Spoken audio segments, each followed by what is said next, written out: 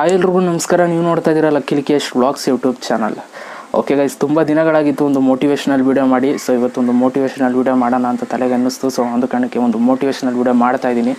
So concept ಅವೆಲ್ಲ ಏನು ಮಾತಾಡೋದು ಬೇಕಾಗಿಲ್ಲ. ಸೊ ವೀಡಿಯೋನ ಇವತ್ತು ಡೈರೆಕ್ಟಾಗಿ ಶುರು ಮಾಡ್ಬಿಡೋಣ ಅಂತ ಹೇಳ್ತಾ, ಸೊ ಇವತ್ತಿನ ವೀಡಿಯೋನ ಶುರು ಮಾಡ್ಬಿಡೋಣ, ಬನ್ನಿ ಶುರು ಮಾಡೋಣ. ಓಕೆ ಗೈಸ್, ನಿಮಗೆ ಗೊತ್ತಿರೋಗೆ ಲೈಫಲ್ಲಿ ಎಲ್ಲರೂ ಕೂಡ ಒಂದು ಗೋಲ್ನ ಇಟ್ಕೊಂಡಿರ್ತಾರೆ ಅಂತಲೇ ಹೇಳ್ಬೋದು. ಸೊ ನೀವು ಯಾರನ್ನೇ ಕರೆದು ನಿನ್ನ ಗೋಲ್ ಏನು ಅಂತ ಕೇಳಿದ್ರೆ ಒಂದೇ ಸೆಕೆಂಡಲ್ಲಿ ಅವ್ನು ಹೇಳ್ತಾನೆ, ನಾನು ಇದನ್ನು ಮಾಡಬೇಕು ಅಂದ್ಕೊಂಡಿದ್ದೀನಿ, ಅಚೀವ್ಮೆಂಟ್ ಮಾಡ್ತೀನಿ ಅಂತ. ಸೊ ಏನಕ್ಕೆ ಅಂತಂದರೆ ಕಾನ್ಫಿಡೆನ್ಸ್ ಲೆವೆಲ್ ಅಷ್ಟೇ ಇರುತ್ತೆ ಅವಾಗ. ಸೊ ಜೊತೆಗೆ ಇನ್ನೊಂದು ಎಕ್ಸ್ಪೀರಿಯನ್ಸ್ ಮಾಡಿರ್ತಾರೆ. ನೀವು ಕಾಲೇಜ್ ಡೇಸಲ್ಲಿ ಆಗ್ಬೋದು ಅಥವಾ ನೀವು ಸ್ಕೂಲ್ ಡೇಸಲ್ಲಿ ಆಗ್ಬೋದು, ನಿಮ್ಮೊಂದು ಟೀಚರ್ಸ್ಗಳು ಕೆಲವೊಂದು ಸಲ ಕ್ಲಾಸ್ ರೂಮಲ್ಲಿ ಕೇಳ್ತಾರೆ ನಿನ್ನ ಗೋಲ್ ಏನು, ಅದೇನು ಇದೇನು ಅಂತ.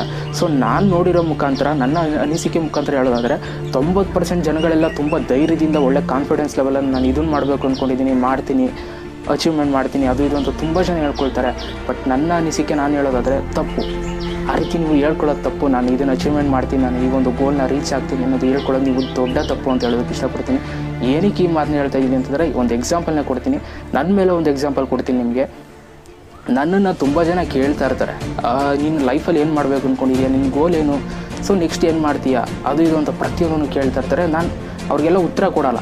ಒಂದೊಂದು ಸಲ ಸೈಲೆಂಟಾಗಿರ್ತೀನಿ, ಒಂದೊಂದು ಸಲ ಹೇಳೋದಿಲ್ಲ. ಇಲ್ಲ, ನನ್ನ ಗೋಲ್ ಏನೂ ಇಲ್ಲ ಅಂತ ಏನೋ ಹೇಳ್ಬಿಡ್ತೀನಿ. ಸೊ ಅವಾಗ ನನ್ನ ಗೋಲ್ ಏನೂ ಇಲ್ಲ ಅಂತ ನಾನು ಯಾರಿಗೆ ಎಲ್ಲ ತುಂಬ ಜನ ಕೇಳಿದ್ದೀನಿ, ಅವರೆಲ್ಲ ಏನು ಅಂದ್ಕೊಳ್ತಾರೆ ಅಂತಂದರೆ, ಇವನು ಒಂಥರ ಲೇಝಿ, ಇವನು ಏನು ಗೋಲ್ ಇಲ್ಲ, ಸುಮ್ಮನೆ ಲೈಫ್ ಸರ್ವೈವ್ ಮಾಡಬೇಕು ಅಷ್ಟೇ ಅವನು ಐಡಿಯಾ ಅಂತ ಅಂದ್ಕೊಂಡಿರ್ತಾರೆ.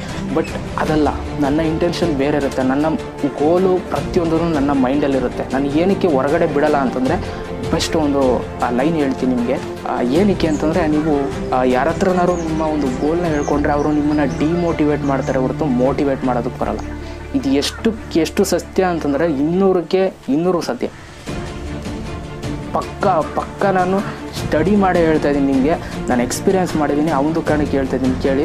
ಸೊ ಒಂದು ಸಲ ನೀವೇ ಟ್ರೈ ಮಾಡಿ. ನಿಮ್ಮನ್ನು ಯಾರಾದರೂ ನಿಮ್ಮ ಫ್ರೆಂಡ್ ಯಾರಾದರೂ ನಿಮ್ಮನ್ನು ಕೇಳಿದರೆ, ನೀವು ಏನು ಮಾಡ್ತೀರಾ ಲೈಫಲ್ಲಿ, ಏನು ಮಾಡಬೇಕು ಅಂದ್ಕೊಂಡಿದ್ದೀರಾ ಅಂತ ಕೇಳ್ತಾರೆ. ಸೊ ಆ ಟೈಮಲ್ಲಿ ನಿಮ್ಮ ಗೋಲ್ನ ಹೇಳ್ಕೊಳ್ಳಿ. ಅವರು ಡಿಮೋಟಿವೇಟ್ ಮಾಡ್ತಾರೆ ಹೊರತು ಮೋಟಿವೇಟ್ ಮಾಡೋದಕ್ಕೆ ಬರಲ್ಲ. ಯಾರ್ಯಾರೆಲ್ಲ ಎಕ್ಸ್ಪೀರಿಯೆನ್ಸ್ ಮಾಡಿರ ಕಮೆಂಟ್ ಮಾಡಿ. ಸೊ ಆ ಒಂದು ಉದ್ದೇಶಕ್ಕೋಸ್ಕರ ನಾನು ಯಾರ ಹತ್ರನೂ ನನ್ನ ಒಂದು ಗೋಲ್ನ ನಾನು ಶೇರೇ ಮಾಡ್ಕೊಳ್ಳೋದಿಲ್ಲ. ಯಾಕೆ ಅಂತಂದರೆ ನನಗೆ ಅಷ್ಟೊಂದು ಕಾನ್ಫಿಡೆನ್ಸ್ ಲೆವೆಲ್ ಅಷ್ಟೊಂದಿಲ್ಲ. ಈ ರೀತಿ ಹೇಳ್ಕೋಬೇಕು, ನಾನು ಈ ಥರ ಮಾಡ್ತೀನಿ ಹೇಳ್ಕೊಂಡು ಅದನ್ನ ಆಮೇಲೆ ಅಚೀವ್ಮೆಂಟ್ ಮಾಡೋದು ಅವೆಲ್ಲ ಇಲ್ಲ.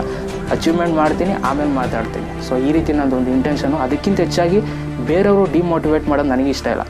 ಸೊ ನಾನು ಯಾವಾಗಲೂ ಮೋಟಿವೇಟ್ ಆಗಿರ್ತೀನಿ, ಮೋಟಿವೇಟ್ ಮಾಡ್ಕೊಳ್ತಾ ಇರ್ತೀನಿ. ನನ್ನ ಒಂದು ಡೈಲಿ ಲೈಫಲ್ಲಿ ನಾನು ಯಾವಾಗಲೂ ಮೋಟಿವೇಟ್ ಮಾಡ್ಕೊಳ್ತಾ ಇರ್ತೀನಿ. ಯಾರನ್ನಾದರೂ ನೋಡಿ ಒಂದು ಸ್ವಲ್ಪ ಮೋಟಿವೇಟ್ ಆಗ್ತಾ ಇರ್ತೀನಿ. ಸೊ ಆ ಟೈಮಲ್ಲಿ ಯಾರೋ ಒಬ್ಬರು ಡಿಮೋಟಿವೇಟ್ ಮಾಡೋರು ನನಗೆ ಬೇಡ. ಸೊ ಅವ್ರ ಜೊತೆ ನಾನು ಸೇರೋದೇ ಇಲ್ಲ. ಸೊ ಆ ಒಂದು ಕಾರಣಕ್ಕೆ ದಯವಿಟ್ಟು ನಿಮ್ಮ ಫ್ರೆಂಡ್ಸ್ ಲೀಸ್ಟಲ್ಲಿ ನೀವು ಯಾರ ಜಾಸ್ತಿ ಫ್ರೆಂಡ್ಶಿಪ್ನ ಮಾಡ್ಕೊಳ್ಳಿ ಅಂತಂದರೆ, ಯಾರು ನಿಮ್ಮನ್ನು ಮೋಟಿವೇಟ್ ಮಾಡ್ತಾರೆ ಅಂಥವ್ರನ್ನ ಫ್ರೆಂಡ್ಶಿಪ್ ಮಾಡ್ಕೊಳ್ಳಿ. ಸುಮ್ಮನೆ ಡಿಮೋಟಿವೇಟ್ ಮಾಡೋರನ್ನ ಇಟ್ಕೋಬೇಡಿ ಕಣ್ರಪ್ಪ. ಇಷ್ಟೇ ನಾನು ಸಿಂಪಲಾಗಿ ಹೇಳೋದು. ಸೊ ನಿಮ್ಗೆ ಹಂಗೂ ಗೋಲ್ನ ಹೇಳ್ಕೋಬೇಕು ಅಂತಂದರೆ ಮೋಟಿವೇಟ್ ಮಾಡೋರ ಹತ್ರ ಹೇಳ್ಕೊಳ್ಳಿ. ಯಾಕೆ ಅಂತಂದರೆ ನೀವು ಮೋಟಿವೇಟ್ ಮಾಡೋರ ಹತ್ರ ಹೇಳ್ಕೊಂಡ್ರೆ ನಿಮಗೆ ಇನ್ನೂ ಒಂದು ಸ್ವಲ್ಪ ಮೋಟಿವೇಟ್ ಆಗ್ತೀರಾ, ಅಚೀವ್ಮೆಂಟ್ ಮಾಡಬೇಕು ಅಂತ ಒಂದು ಮನಸ್ಸು ಬರುತ್ತೆ. ನೀವು ಮೋಟಿವೇಟ್ ಆಗದೇ ಡಿಮೋಟಿವೇಟ್ ಮಾಡೋರ ಹತ್ರ ಫ್ರೆಂಡ್ಶಿಪ್ ಮಾಡಿಬಿಟ್ಟು ಅವ್ರ ಹತ್ರ ನೀವು ಗೋಲ್ ಹೇಳ್ಕೊಳ್ತಾ ಇದ್ರೆ, ಇದು ಮಾಡ್ತೀನಿ ಅದು ಮಾಡ್ತೀನಿ ಅಂತ ಹೇಳ್ತಾ ಇದ್ರೆ, ನೀವು ಸಕ್ಸಸ್ ಆಗಲ್ಲ, ಅವನು ಸಕ್ಸಸ್ ಆಗಲ್ಲ. ಸೊ ಜಸ್ಟ್ ಅವನ ರೂಟ್ಗೆ ನಿಮ್ಮನ್ನು ಹೇಳ್ಕೊಳ್ತಾ ಇದ್ದಾನೆ ಅಂತಂದರೆ, ಒಂದು ಯಾವುದೋ ಒಂದು ಸಣ್ಣ ಕೆಲಸಕ್ಕೆ ನಿಮ್ಮನ್ನು ಕೂರಿಸ್ಕೊಳ್ತಾನೆ, ಅದ್ರ ಜೊತೆಗೆ ನೀವು ಅವನ ಜೊತೆ ಸೇರಿಕೊಂಡು ಅವನ ಕೆಲಸನೇ ನೀವು ಮಾಡಿಕೊಂಡು, ಅವ್ನಿಗೆ ಎಷ್ಟು ಸಂಬಳ 10,000 ಸಂಬಳ ಬಂದರೆ ನೀವು 10,000 ಸಂಬಳದಲ್ಲೇ ಜೀವನ ಸಾಗಿಸ್ಬೇಕಾಗುತ್ತೆ. ಸೊ ಒಂದು ಕಾರಣಕ್ಕೆ ನಿಮ್ಮ ಗೋಲ್ ಏನಿದೆ ತುಂಬ ಯೂನಿಕಾಗಿ ಇಟ್ಕೊಳ್ಳಿ. ಯಾರೋ ಒಬ್ಬ ಮಾಡ್ತಾನೆ ಅವನದೇ ನಾವು ಮಾಡಬೇಕು ಅಂತ ಇಟ್ಕೊಬೇಡಿ. ಸೊ ಓಕೆನಾ, ನಿಮ್ಮ ಯೂನಿಕಾಗಿ ಯಾವಾಗ ಥಿಂಕ್ ಮಾಡ್ತೀರಾ ಅವಾಗ ಮಾತ್ರ ನೀವು ಸಕ್ಸಸ್ ಆಗೋದಕ್ಕೆ ಸಾಧ್ಯ. ಓಕೆನಾ. ಸೊ ಯಾರೋ ಒಬ್ಬ ಡಾಕ್ಟ್ರ್ ಆದ ನಮ್ಮ ಸ್ಟೂಡೆಂಟು ನಮ್ಮ ಕ್ಲಾಸಲ್ಲೇ ಇದ್ದವನು ಅಂತಂದ್ಬಿಟ್ಟು ನೀವು ಡಾಕ್ಟ್ರ್ ಓದೋಕೆ ಹೋದರೆ ತಪ್ಪಾಗುತ್ತೆ. ಸೊ ಒಂದು ಕಾರಣಕ್ಕೆ ಇದನ್ನು ಒಂದು ಸ್ವಲ್ಪ ಫೋಕಸ್ ಮಾಡಿ. ತುಂಬ ಜನ ನಾನು ಹೇಳೋದಿಷ್ಟೇ, ದಯವಿಟ್ಟು ನಿಮ್ಮ ಗೋಲ್ಗಳನ್ನ ಹೇಳ್ಕೊಳ್ಳೋದಕ್ಕಿಂತ ಮುಂಚೆ ಅಚೀವ್ಮೆಂಟ್ ಮಾಡಿಬಿಟ್ಟು ಮಾತಾಡಿ ಅಂತ ಹೇಳೋದಕ್ಕೆ ಇಷ್ಟಪಡ್ತೀನಿ.